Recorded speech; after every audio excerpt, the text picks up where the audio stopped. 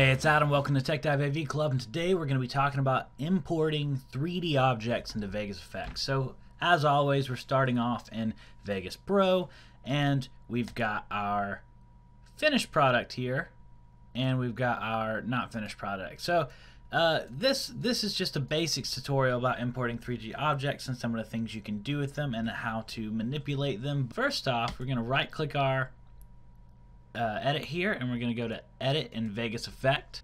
Alright, so now that we're in Vegas Effects and we can see our scene, we're going to hit import up here, but not this button. We're going to hit the import arrow, and we're going to hit 3D model. Now this is not 3D camera tracking data or 3D model animation. This is 3D model, and particularly this is a .obj that I've got for free on the internet of a lamppost, and I'm going to pull it into the project. So there's a few things I want you to note here, that there is a lot of options. We're not going to into any of these options right here, but I just want you to note that if you've not done this before, that there is a lot more complexities with 3D objects than just importing them in. There's all sorts of things about, like, do they emit color?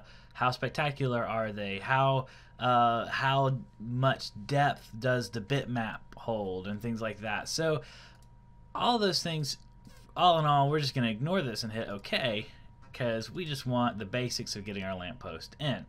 So here's our lamp that we just imported. I'm going to drag it onto the timeline above, in this track area, above my video track. And you can see that it moves left and right and up and down right from the get-go, and you can even change its rotation in the world. So that's pretty powerful right there, right? So a couple of things we're going to note is world transform. You can actually manipulate this scale as well. So you can, and that will give you a lot more control over how your lamp looks in the scene.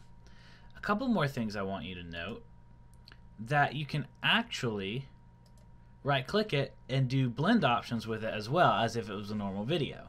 For example, if I do darken, you can see now you can see through the glass, and it composites it in a different way. So that's the basics of manipulating a 3D object. Remember, you got all sorts of other effects you can layer onto this, like lighting effects, compositing effects, things like that, which can introduce more realism to your object and how it fits in the scene.